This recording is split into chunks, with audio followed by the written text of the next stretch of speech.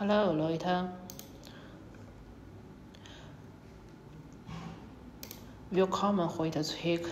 Wir werden nur über die Vergleiche zwischen dem K40 und dem 60 Watt-Laser von Monport sprechen, über Dinge, die uns nicht gefallen haben.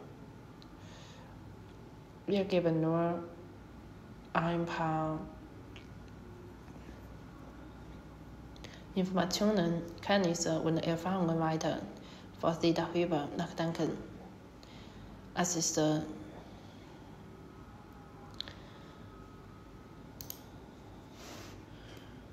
in Ordnung, einen Laser zu bekommen, wie einige von euch wissen. Wenn ihr uns schon seit längerer Zeit folgt, haben wir mit einem D-Laser angefangen. Nicht sehr leistungsstark, nicht sehr schnell. Es ist toll, damit zu lernen. Und er war mit oder ohne irgendeine Art von Laser ausgestattete Software. Also haben wir zu diesem Zeitpunkt gekauft und das haben wir gelernt. Und das hat uns gefallen. Also hat es einige der Dinge beeinflusst. Diese später sagen wir hatten zu diesem Zeitpunkt ein paar Dioden. Wir begannen mit Monport zu arbeiten und bekamen unser erstes CO2, also ist K40 so etwas wie CO2-Einstiegsmodell. Sie werden von einer Reihe verschiedener Firmen hergestellt. Sie sind mehr oder weniger alle gleich. Ich bin nicht bei allen Modellen auf dem Laufenden, da wir es bereits getan haben. Eines davon besteht dahin, von Anfang an Lightburn-compatible Platinen einzubauen. Nachdem wir unsere Platinen erhalten hatten. Bei uns geht es also nicht darum,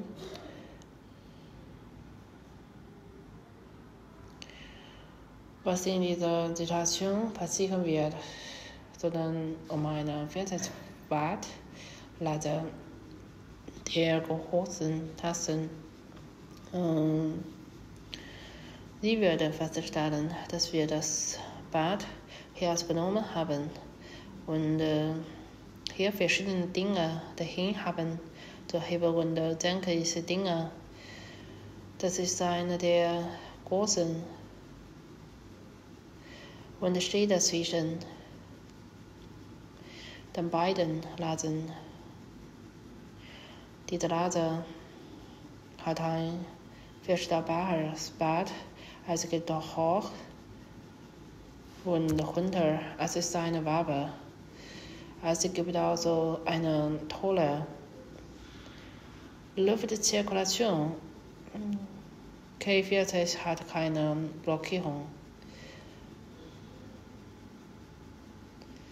Eine andere Sache mit der K40 ist eigentlich eine schöne Sache ist. Sie ist fast auf der Bank, also ist sie dafür gemacht, auf einen Tisch gestellt zu werden. Auf eine Bank zu stellen. Unsere Situation, in die passt ein Wagen. Mir gefällt die Art und Weise, wie er aufgebaut ist. Wir können ihn dorthin holen, wo wir ihn brauchen.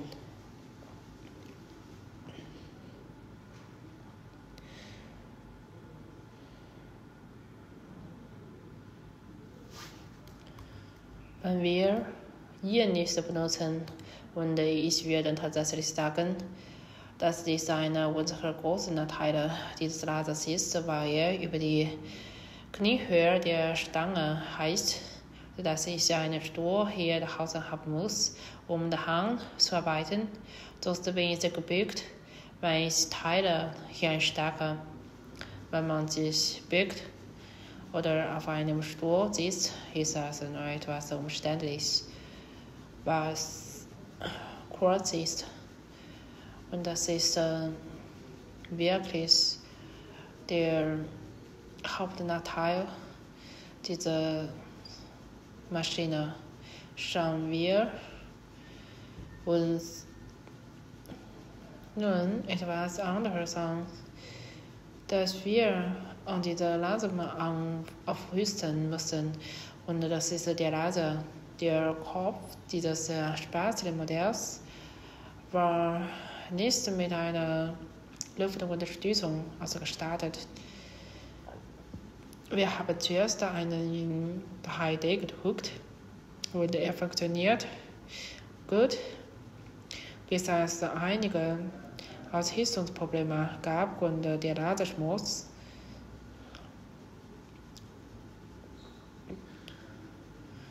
es dauerte sehr lange, bis ich ihn wieder ausgehistet hatte.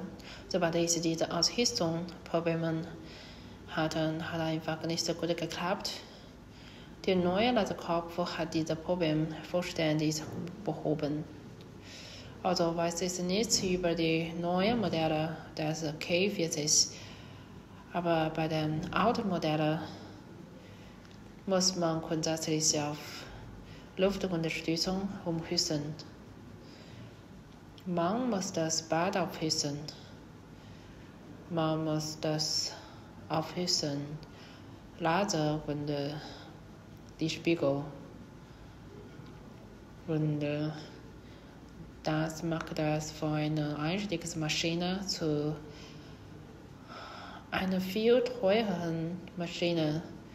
Das andere an den K40 ist, dass sie, wie ich schon sagte, nicht speziell für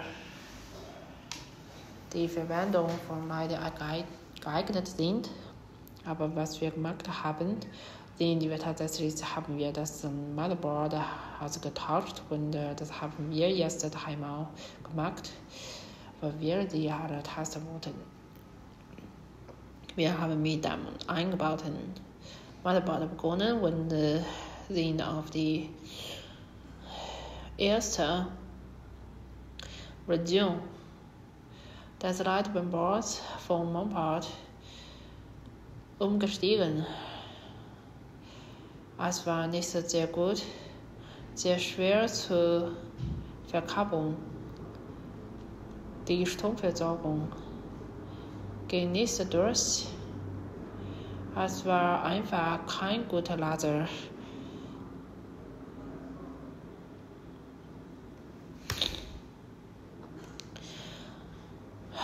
Oder kein gutes Motherboard, also gefiel uns nicht. Am Ende sind wir auf das Kohäsions-3D-Board umgestiegen. Es ist großartig, aber ich denke, es ist so etwa $200. Das ist also nur ein weiterer großer Sprung, um einen Laser wie diesen hinzuzufügen. Aber das Board hat großartig funktioniert. Dann kam Monport mit der zweiten Version heraus und die funktioniert tatsächlich auch wirklich gut. Also ist das meine Meinung. Nach das, was gerade im Moment dahin ist, es funktioniert gut. Und ich glaube, es hat nur $100 gekostet. Eine weitere Sache, die wir hier aufgerüstet haben, als wir die verschiedenen Platinen gebaut haben, ist, dass wir ein Perimeter hinzugefügt haben. Auf die Weise ist es eine konsistente Möglichkeit zu sehen, wo die Leistung tatsächlich ist. Und das ist tatsächlich der Fall, als wir herausfanden, dass die erste Platine nicht die gleiche Leistung abgab. Wusste ich nicht genau, warum, weil sie die Stromversorgung einfach nicht auf die richtige Art und Weise Aber sieht hat es einfach nicht und am Ende haben wir geändert, dass dies ein weiterer Betrag von $10 ist. Verkabelungsaufwand und das sind die großen Dinge, die wir an dieser Maschine verbessert haben, um sie wirklich so benutzbar zu machen, wie wir es wollten. Jetzt wird ein weiterer Vergleich zwischen den beiden lassen. Die beide größer sein. Die beide größer das K40 sagen, wir 8 plus 12. Also wenn das zum ersten Mal reinkommt, ist das realistischer ein 8 plus 10 und da ist ein bisschen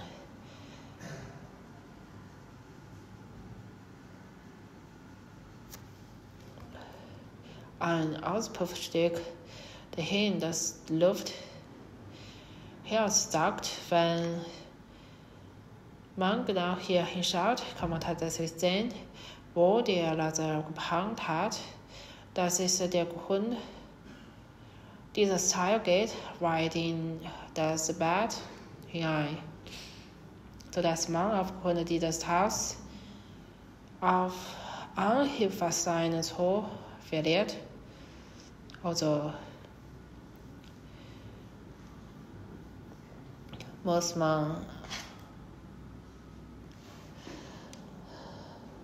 was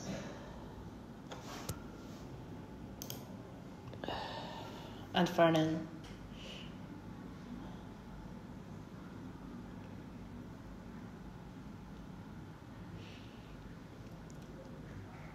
Dieser Laser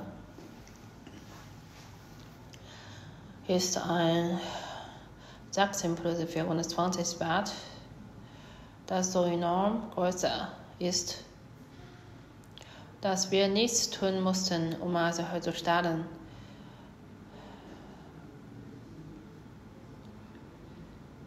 Das funktioniert völlig, als hat also diese durchgehenden Teile, dass man tatsächlich ein viel größeres Teil hinstecken kann und zusammen den Laser verwenden kann. Sehr cool.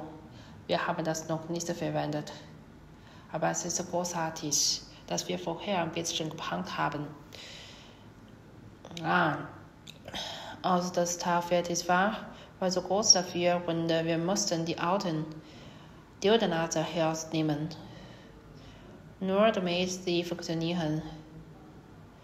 Jetzt habe ich über das K40 Motherboard gesprochen und wie es funktioniert, werfen wir einen Blick auf das 60 BS, das ist meine Meinung, nach ein Hudo. Ich spreche von diesem hiesigen DSP-Controller. Das Tolle daran ist, dass Sie den Computer nicht mehr ständig angeschlossen haben müssen, sondern dass tatsächlich etwas Speicher eingebaut ist.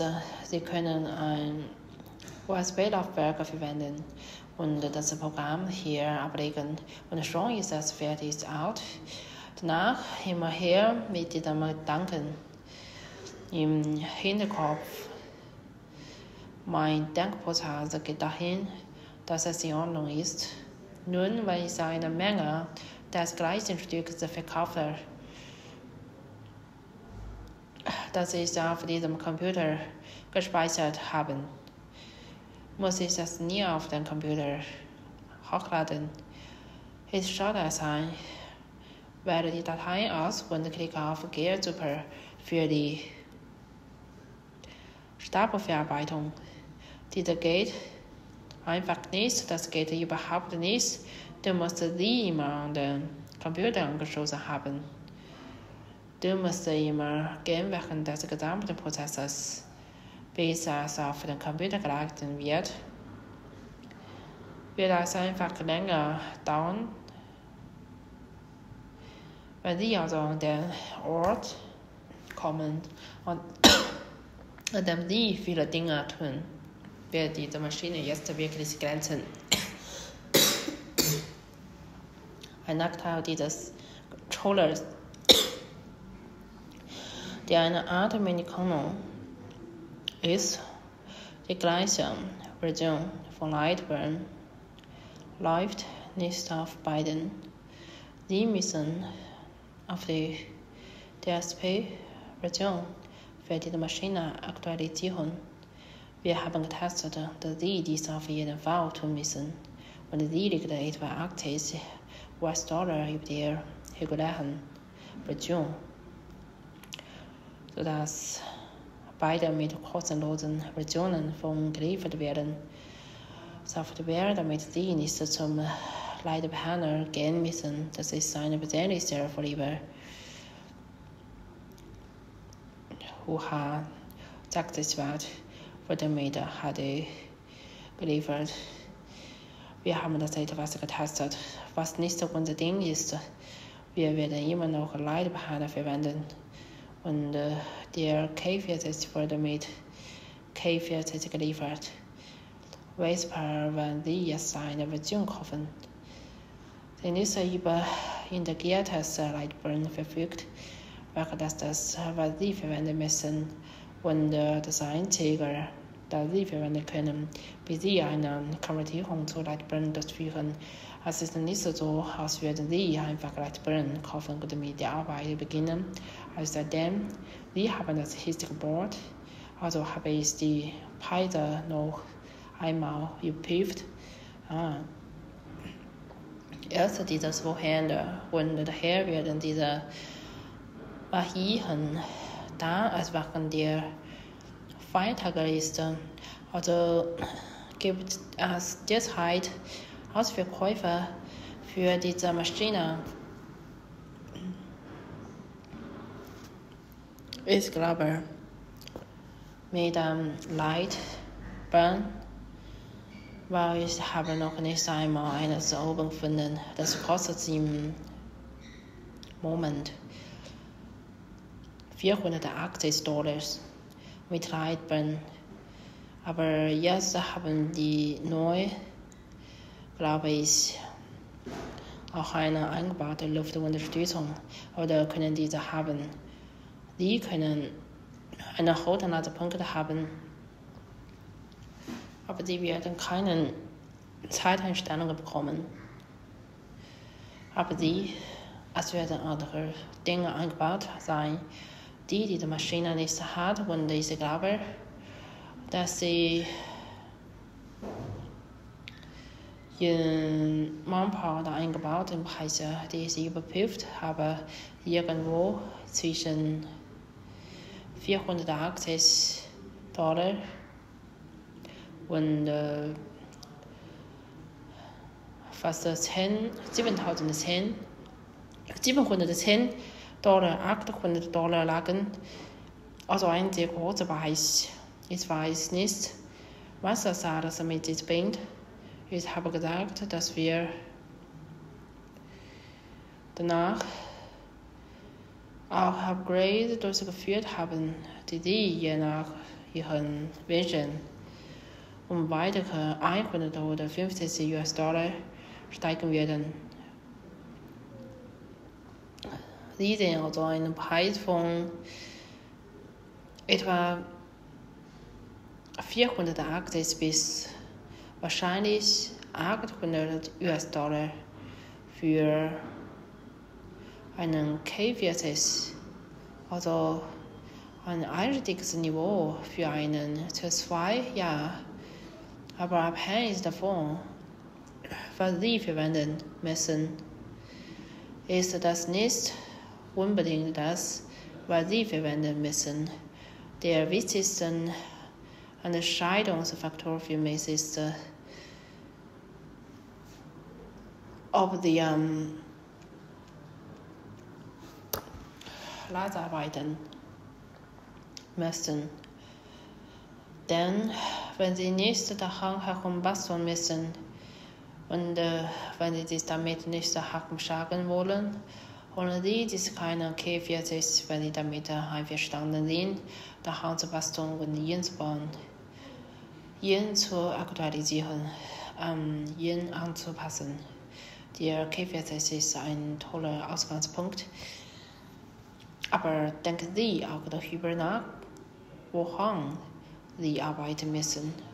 Dass es ein Arbeitsprozess handelt, wird das nie gehört aus dieser Stunde. Sagt es wahr? 16 plus 24, das ist der Autofokus und hat eine manuelle Zeiteinstellung. Bei uns ist das Autofokus. Sie können also einfach darauf drücken und also passt es an das Teil an. Das heißt, was den Preis ein wenig erhöht, im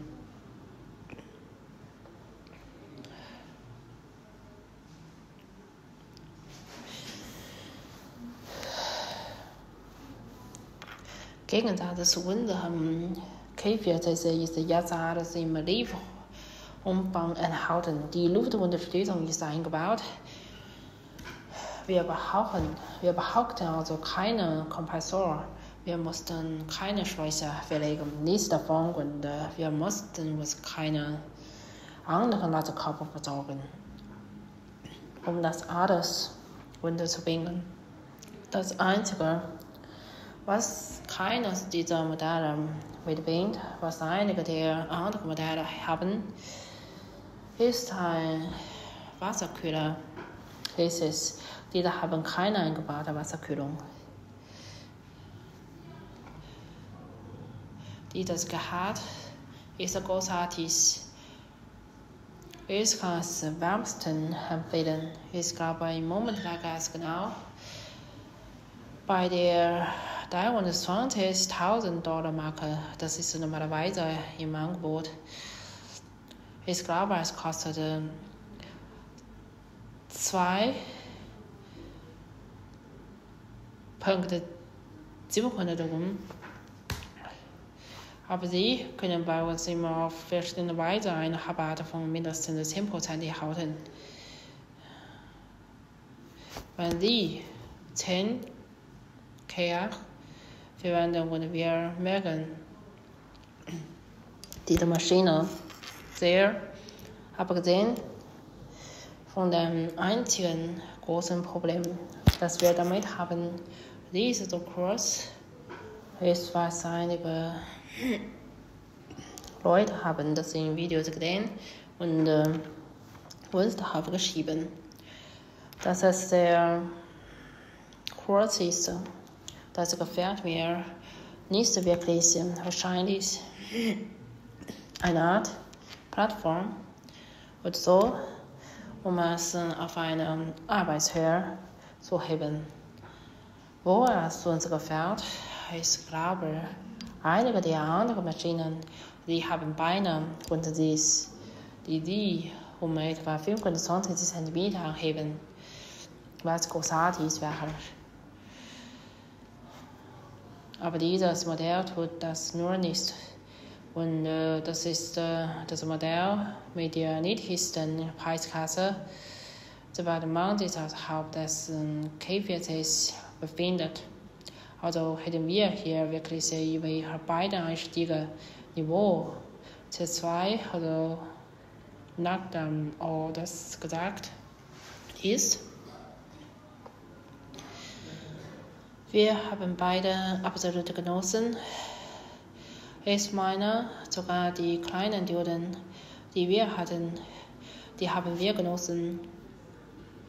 Und das Basteln und Herumspielen und Lernen liegt fertig in seinem Steuerhaus, also bei der Chord. Es ist großartig zu lernen, vollkommen transparent zu sein. Der Monport hat uns beide geschickt. Wir haben alle Dioden gekauft und wir haben alle Upgrades gekauft. Wenn wir es also kaufen werden, werden wir von vorne anfangen. Ich weiß, was ich jetzt weiß, und all die Frustrationen, die ich habe, da ich zwischen den DOS und dem K40 gewechselt habe, werde ich direkt auf Success warten oder mehr umsteigen, weil ich gerne ein größeres Gehalt